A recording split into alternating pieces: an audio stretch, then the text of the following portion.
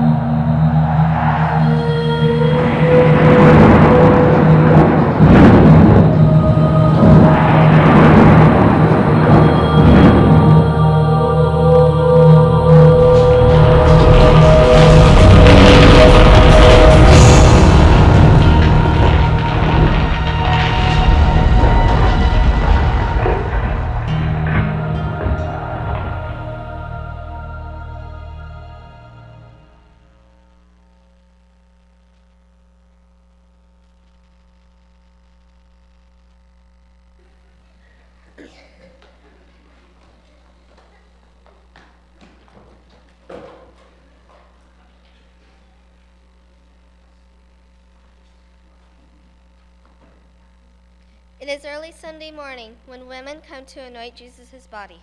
This is read in Luke chapter 24, verses 1 through 12.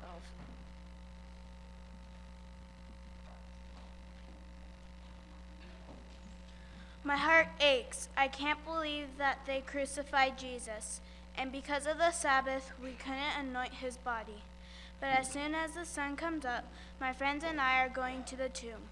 We will prepare our Lord for a proper burial. I only hope the soldiers that Governor Pilate ordered to guard the tomb won't give us any trouble. In fact, I hope they'll help us, because I have no idea how we will move the heavy stone that covers the entrance. Here are my friends now.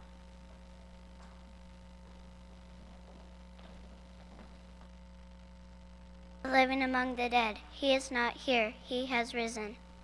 Remember when he was still in Galilee with you? The Son of Man must be delivered in the sinful hands and must be crucified and on the third day rise. Yes, I remember now. We've got to tell the others.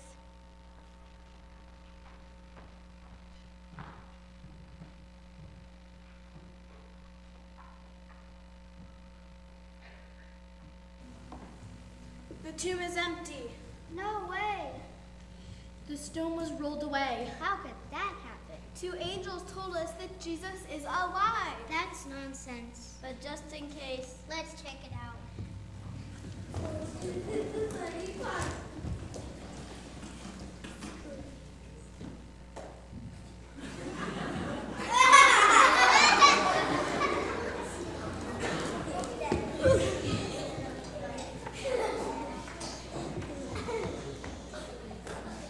What a difference the sunrise makes. Last night I was crying in sorrow. Now I'm crying for joy. Jesus is alive.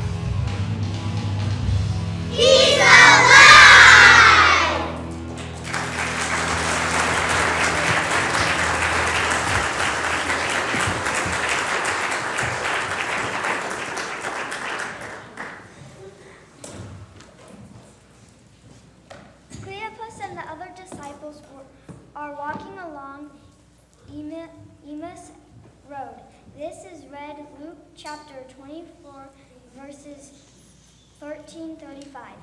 They are discussing how the Passover was terrible instead of a joyous celebration.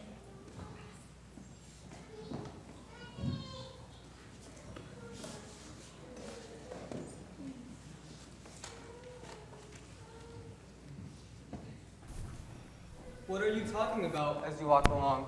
You mean you don't know the horrible things that have happened in Jerusalem? Are you just a visitor arriving?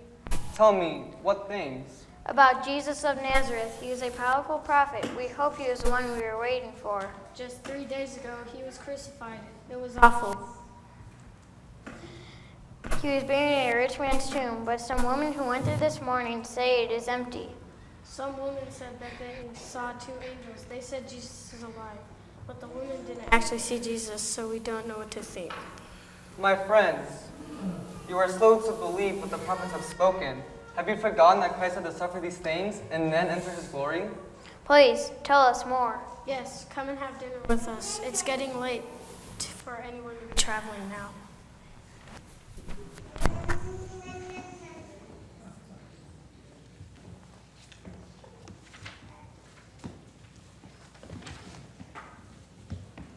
The 3 arrive at the house and begin to eat. As Jesus blesses the bread, he is revealed to them.